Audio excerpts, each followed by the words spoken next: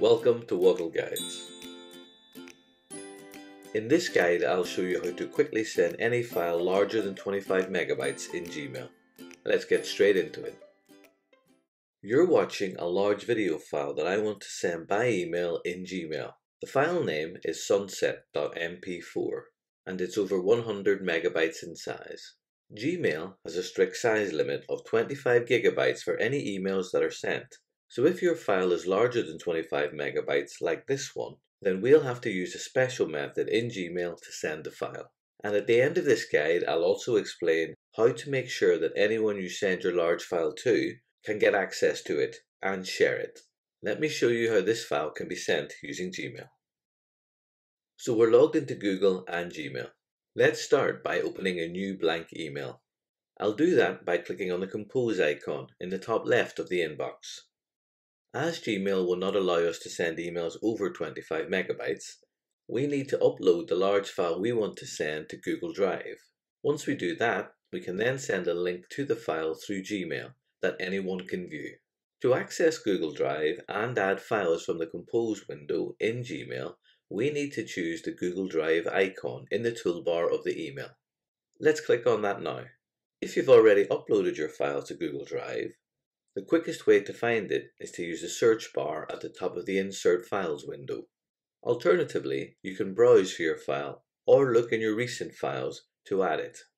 If, however, you still need to add your large file to Google Drive, you can do this by choosing the Upload option from the top bar in this window.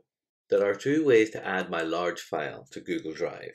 If you have the files stored locally on your desktop, you can see them by reducing the size of the Gmail window. We can do this by clicking on the Reduce Window Size option in your browser. I'm using a Mac, so this option is on the left of the window, but if you're using Windows, it'll be on the right.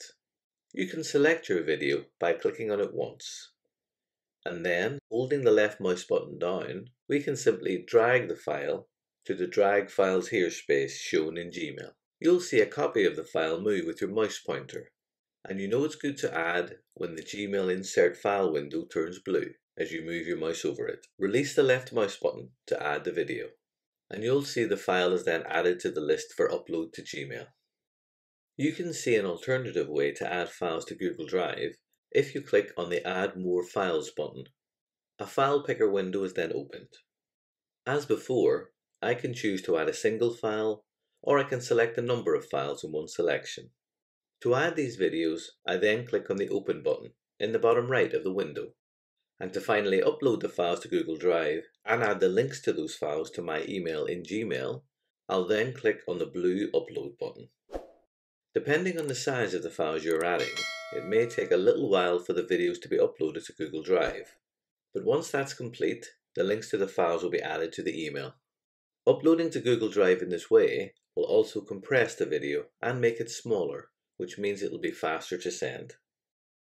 I'll quickly add an email recipient and title for this email, and click on the Send button to send it. Gmail will then ask me to decide what access I want to give to the attachments. As I'm sending to a non-Gmail user, I have to turn link sharing on, so that anyone with the link can view the attachments in the email. This means that whoever I send the email to can then forward on that email to anyone else, and they will also be able to view the video file attachment. To finally send this email, I now just need to click on the Send link, and Gmail confirms that the email has been sent. I hope you found this Woggle guide useful and learned something new. If you have, please like or subscribe so that other users can find it too. Thanks so much for watching.